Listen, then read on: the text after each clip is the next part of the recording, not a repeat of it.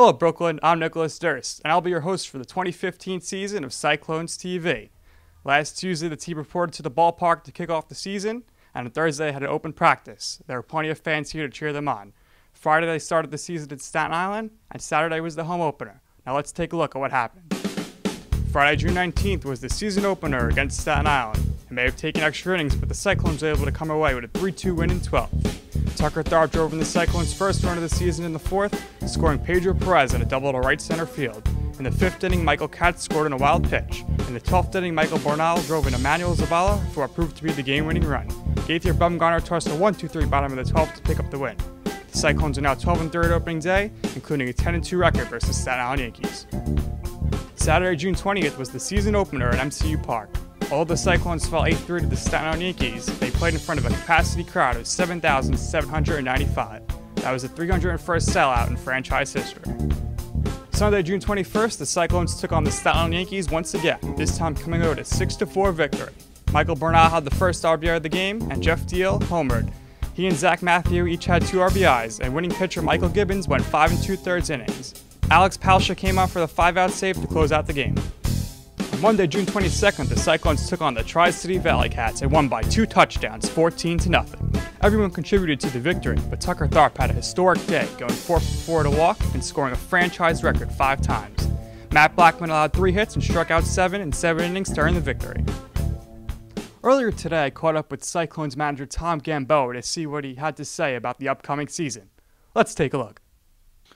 Well, as far as building our team this year, we've got 9 returning players coming back, and I think their experience and leadership over some of the younger guys that have come from extended spring training that have not played night baseball and in front of rabid fans like we have here in Brooklyn, I'm counting on their leadership to guide the young guys along. And certainly Mike Katz had a big season for us last year until unfortunately suffering a season-ending leg injury. But we're looking for him and Michael Bernal hitting in the middle of the lineup to be 2 key guys. That's for sure. Well, the goals for this season would be, I think, like any other for a manager at the minor league level. It's always about development, number one. I mean, we're a feeder system along with Savannah, St. Lucie, Binghamton, and Vegas for our big league club. So the number 1 job is development. Number 2 is to win.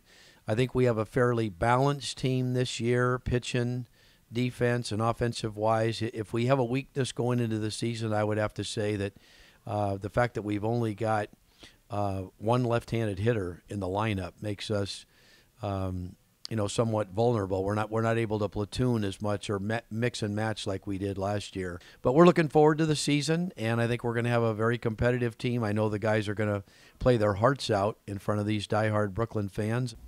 Now let's take a look around the Mets organization. The Savannah Sandhats clinched the first half title for the 5th time in 6 years with an 8-5 victory over the Augusta Green Jackets on Sunday. The Nats' record is 39-31 for the season. The St. Lucie Mets sit at 35-34. Jeff McNeil leads the league with a .328 batting average. Florida State League All-Star Game was held at Tradition Field on Saturday, and the South team shut out the North 6-0. McNeil was the only South player with a multi-hit game, going 2 for 5. The Binghamton Mets are currently 36-32. Former Cyclone Michael Conforto is tearing it up, batting .378 with 2 home runs and 12 RBIs in 20 games. Brandon Nimmo is batting .314 with 11 RBIs and 2 home runs. The Las Vegas 51 sit at 40-31 in first place in the Pacific Coast League Southern Division. Kirk Newnice had 2 3-run home runs on June 20th to help the 51s beat the Fresno Grizzlies 11-5. Steven Matz is currently 7-4 with a 2.11 ERA and 86 strikeouts on the year. The New York Mets are currently 36-35 and a game and a half back of first place in the NL East. Wilmer Flores leads the team with 10 home runs and 32 RBIs. We look forward to seeing you at the ballpark this season. There are some great promotions to check out, such as Saved by the Bell Night on June 24th, the 15th season celebration on June 25th, the second Seinfeld Night on July 5th, and Star Wars Night on July 11th. And of course, the return of Jersey Thursdays and post-game fireworks. We look forward to seeing you there. Now let's take a look at this week's upcoming schedule. Monday, Tuesday, and Wednesday, the team will be taking on the Tri-City Valley Cats. Thursday, Friday, and Saturday, the Connecticut Tigers. The 26th is Boy Scouts Night, and the 27th is Girl Scouts Night at the ballpark. Hopefully you get the chance to check out one of these games.